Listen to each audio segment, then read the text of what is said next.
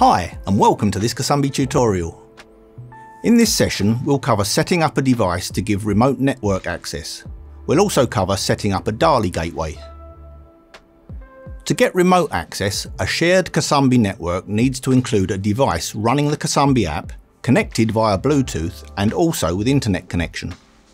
Specific gateway products are available, but a mobile phone can also be used. The device must always be powered with the Kasambi app running and all auto updates and power saving options disabled. Unshared networks can't have a gateway enabled. Enable the gateway by logging into the network from the gateway device and going to the gateway's view. Enabling the options for data collection allow data from network sensors or suitable luminaires to be transferred to our cloud server. In most cases these can be left disabled. Once the gateway is enabled, you can access the network from anywhere using a device with internet connection and the Kasambi app. You can control or program remotely, but pairing or unpairing devices isn't possible. If you have an application where you want to control Kasambi luminaires from a DALI system, you first need to connect a CBU DCS to a powered DALI bus and configure it with the DALI gateway profile. Then pair it to your Kasambi network.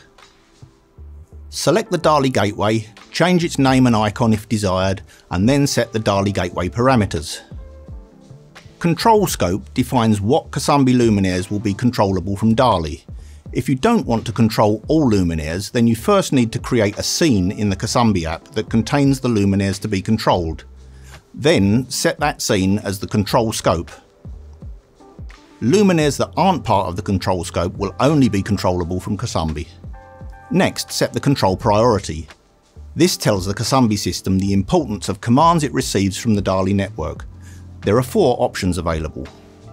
Higher than manual means the DALI commands are the most important and override all Kasambi commands.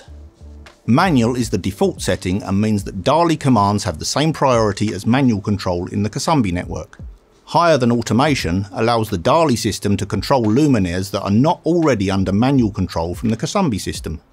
Finally, lowest priority automation means any control from the Kasambi app is more important than a DALI command.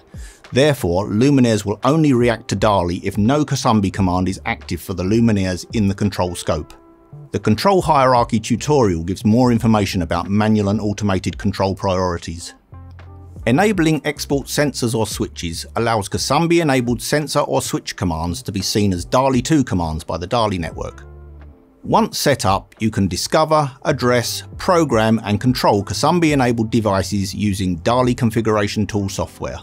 Further information can be found from our support website and in our app user guide. You can also sign up for our free online training courses on our website. Thanks for watching.